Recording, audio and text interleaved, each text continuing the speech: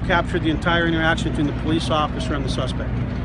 We also have video of the suspect burglarizing cars, breaking into cars here from this folks here from the apartment building or condos. How long does the security guard have his position? I do not know that. Was the officer wearing a body camera as well? This officer did not have a body camera, but the in-car camera captures the entire scene. Again, our in-car, our body camera program, body-worn cameras should be here, hopefully sometime this summer.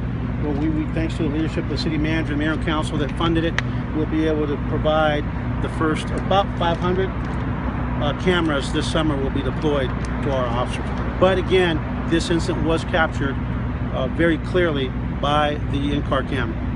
Anything else? And the officer was on duty, actively patrolling at the time? Yes, the officer was just clearing another call, had just cleared another call down the street when he came down here, made the left turn, and saw the security guard chasing the suspect. I've heard some reports that the media has stated that our officer is having lunch with his girlfriend. I'm not sure where that came from, but that is not accurate. Our officer was alone in his police car and was on regular patrol when he witnessed the chase. The suspect shot and killed, is he a repeat? Say again? Is the suspect who was shot and killed, is he a repeat offender? We have no idea who the suspect is. We have not been able to identify him. And again, once we identify him, we will be more than happy to release that information, as well as the officer's information. Our plan will be to release the officer's information tomorrow.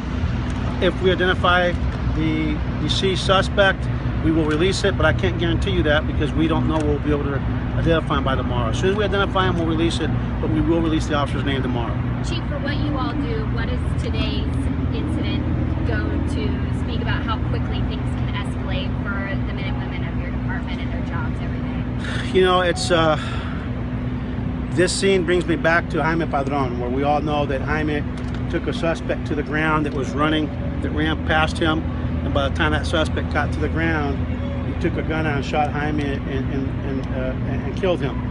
Again, it's important, it's really easy for us to jump to conclusions and demonize officers when they're trying to gain control of a resisting suspect that is not showing their hands.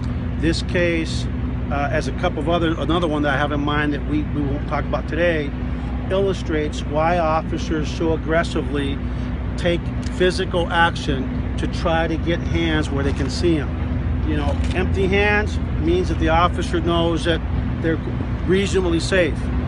Hands that are not readily visible means that the officer has no idea what's in reach of those hands. In this case, we'll clearly illustrate that and be very demonstrative of why officers, when people are resisting and are not wanting to show their hands, are so aggressively trying to get those hands where they can see them and, more importantly, control them. Anything else? Did the suspect have any other weapons on him? Or anything? I don't know. They haven't. I don't have that information yet. Chief, does this mean that if a wealthy person in the West End here had done the same thing, would he or she also be shot? You know what? I think that's a ridiculous question that I'm not going to isn't worthy of a response. Thank you. Thank you, everybody. Hey, Sheriff.